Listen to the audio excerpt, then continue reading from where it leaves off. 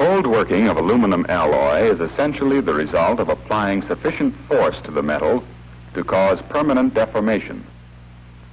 This is true whether the force is applied by hand, by hammer, or through machines of large load capacity, such as the drop hammer. These operations result in strain hardening or strengthening of the metal. The basis of this lies in the aluminum alloy itself. Microscopic study of a cross-section of an aluminum alloy specimen reveals a network formed by the boundaries between grains of the metal. Each grain is an accumulation of individual crystals or unit cells. The single crystal or unit cell is conceived to be cube-shaped with atoms of the metal arranged in regular order, one at each corner and one in the center of each face of the cube. These unit cells combine to form what is known as a space lattice. Within the space lattice, metal atoms exist in families of parallel planes with definite spacings between the planes.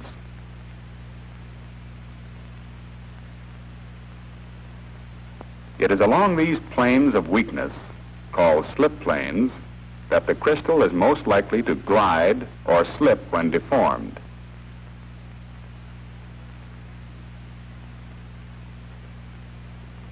These are important slip planes, along which movement may take place in the aluminum crystal. Through such movement, a crystal may undergo two types of deformation. The first is called elastic deformation. When small external forces are applied to the crystal, atoms on the lattice are moved slightly from their normal positions and the lattice structure is skewed.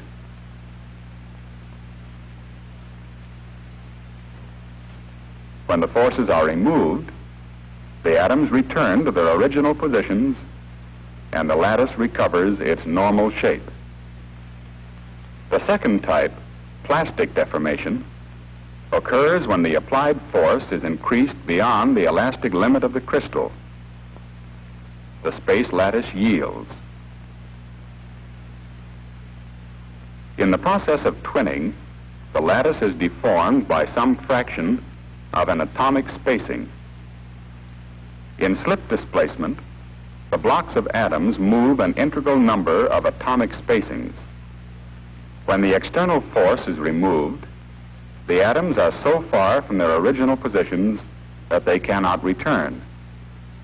Plastic deformation is the basic process underlying the strengthening and hardening of aluminum alloys through cold working. If the force had been increased beyond the metal's ultimate strength, the crystal would have been sheared or ruptured.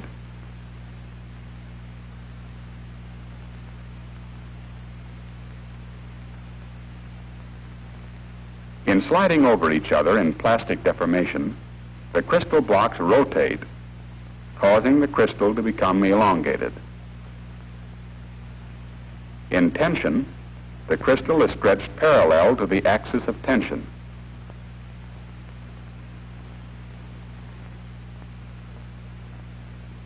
In compression, the crystal is stretched perpendicular to the axis of compression. It is by this process that the metal grains become elongated and uniformly oriented when an alloy is cold worked. Essentially the same action is involved in the plastic deformation of the polycrystalline grains composing an alloy specimen. Before deformation, these grains are randomly oriented, and the slip planes for each grain are lined up in different directions.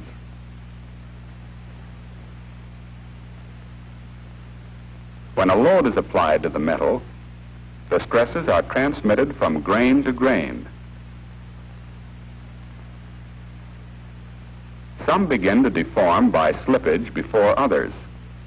Within each grain, the crystal blocks rotate to produce elongation. The deformation and rotation of any one grain is restricted by the differently oriented grains adjacent to it. These may also be rotating. Consequently, there is movement along the boundaries as well as along the slip planes. Each grain is now rotating, moving along its active slip planes toward the axis of tension or away from the axis of compression. The grains are now elongated and oriented in the direction of flow. Beyond this point, severe cold working may lead to more violent deformation, in which fragmentation and crushing of the grains occur. The total effect is to increase the metal's strength and hardness. One explanation of this effect is that disturbance along the slip planes and grain boundaries produces an amorphous material having no crystalline structure and therefore no planes of weakness. Thin layers of this material, stronger than the parent alloy, form along the slip planes and grain boundaries and serve as a cement to bolster resistance to further slip. Another theory, the fragmentation theory, states that during plastic deformation, minute crystal fragments break off and fall along the slip planes and grain boundaries. These fragments interfere mechanically with further slip by increasing the friction between crystal blocks and between grains. A third explanation, the lattice distortion theory, assumes that the crystal planes become bent and twisted during plastic deformation. The distortion of these planes, and also of the lattice structure at the grain boundaries, increases the resistance to further slip. The strengthening and hardening effects of cold working may be reduced or removed by means of the annealing process, which changes the metal to its soft condition, generally designated as SO. An aluminum alloy specimen that has been cold worked is in a condition of stress. In the annealing of a strain-hardened alloy, heat is applied to the metal. The initial effect is a partial removal of the stresses caused by cold working. At this point, grain size and shape remain unchanged. When the temperature is raised to a point called the recrystallization temperature, nuclei of new grains are formed from the fragments and crushed particles of the original grains. As the metal is heated above the recrystallization temperature, but below the melting point, these stress-free crystal nuclei grow into new equiaxed grains by merging with the other nuclei and by accretion of material from the surrounding stressed metal. At elevated temperatures, the new grains may become quite large. The alloy is now in its annealed or soft condition.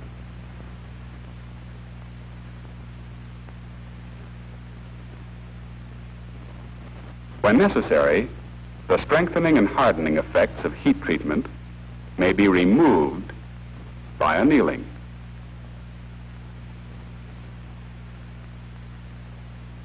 The solution heat treatment of an aluminum alloy, such as 24S, involves the further dispersion of the alloying element throughout the aluminum in minute particles and, following a rapid quench, the precipitation out of solution of some of the copper in the form of fine submicroscopic particles of copper-aluminum compound. In the annealing of a heat-treated alloy, the metal is heated at temperatures below the heat-treating range. The effect is to increase and accelerate the precipitation of this copper-aluminum compound from solution in coarse particles. This reduces the strengthening effect of the previous heat treatment. The alloy is now in its annealed or soft condition.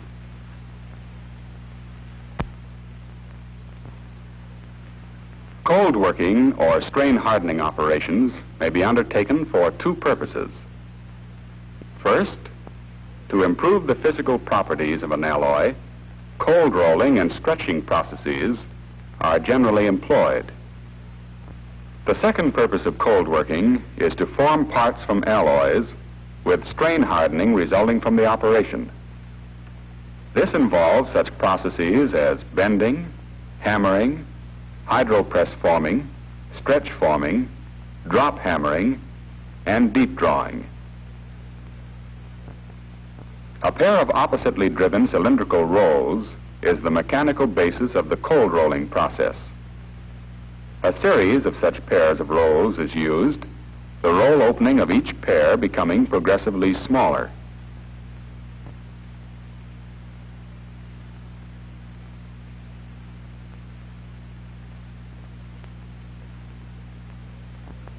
The passage of the ingot through successive pairs of rolls reduces the thickness of the metal.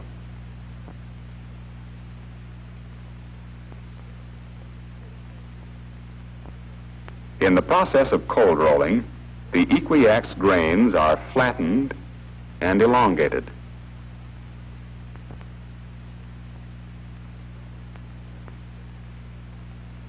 The stretching process is based on the action of vise-like grips, in which the edges of the aluminum alloy section are inserted.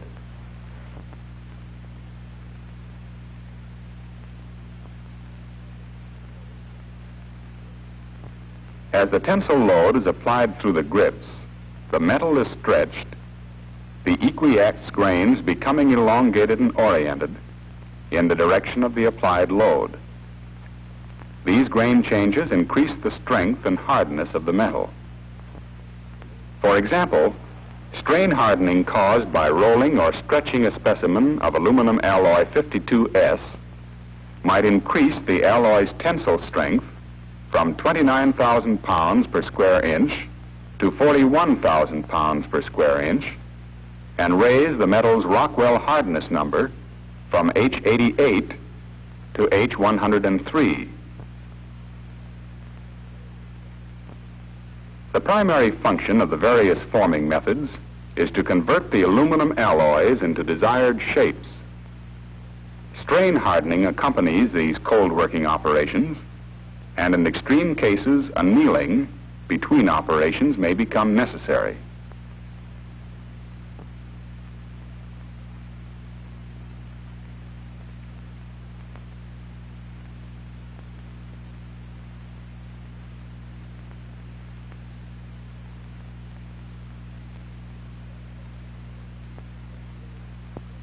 Some forming operations require fully annealed or soft material. Operations such as bending may be performed by hand or by machine. This machine is used to bend metal sections that have already been formed, such as hat sections. Its basic operation is the passing of the part through a pair of rolls. As the part emerges, it is bent to the proper radius by a rubbing shoe, which is swung up to the required height. The power press brake may be employed to produce bends in aluminum alloy sheet. The ram of the press brake moves downward, exerting its load through the punch. The punch forces the alloy sheet into the die, forming the bend. Stretch press forming of aluminum alloy sheets is designed chiefly for the fabrication of parts with double curvatures. In stretch press forming, the opposite ends of a section of aluminum sheet are inserted into clamps. The die, located on a table midway between the clamps, moves upward, contacts the alloy sheet, and stretches it beyond the metal's elastic limit. The sheet is now plastically deformed to the shape of the die. Hammering is another forming method that may be done either by hand or with the use of automatic devices. The process of drop hammering capable of handling large parts and forming severe shapes with compound curvatures, may be performed with a rope-operated hammer or a pneumatic hammer. Hydraulic hammers are also used, but less extensively than either of the other two types. A desired part may be formed by a single blow of the hammer, the alloy sheet being shaped by pressure between the mated punch and die.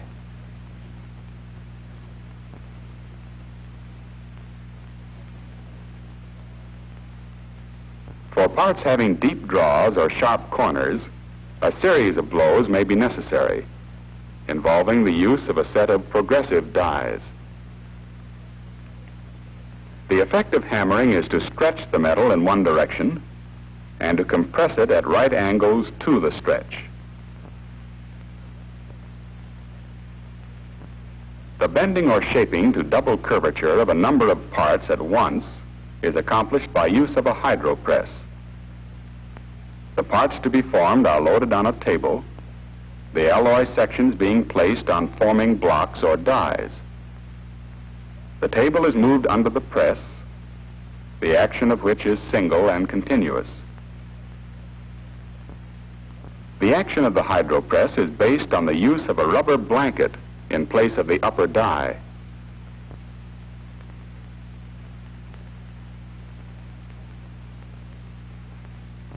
When it is brought down upon the loaded table, the rubber pad transmits pressure in a fluid-like manner, forcing the metal to the shape of the dies.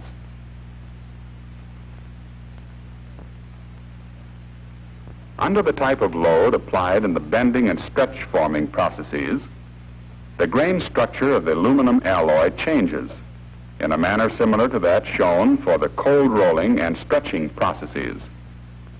The grains rotate along the active slip planes and become elongated, and the metal is strain hardened.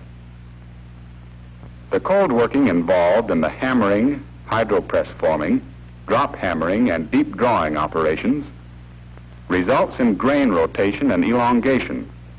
But since the plastic deformation is generally more severe, fragmentation and crushing of the grains also occur.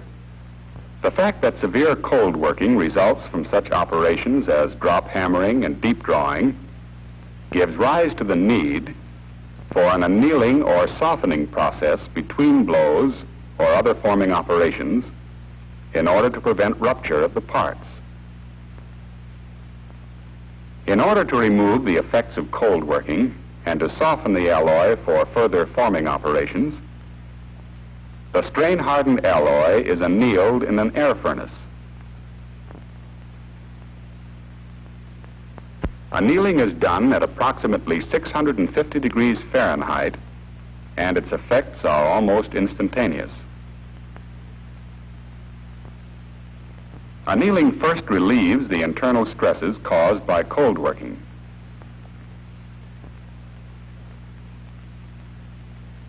As the metal is heated to recrystallization temperature and above, the nuclei of new grains are formed from the fragments and crushed particles of the original grains.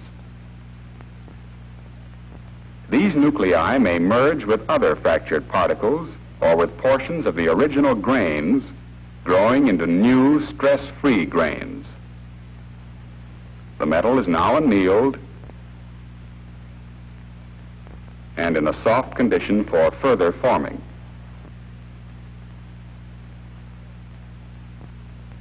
If an aluminum alloy part has been strengthened through heat treatment and then strain hardened in the course of a forming operation,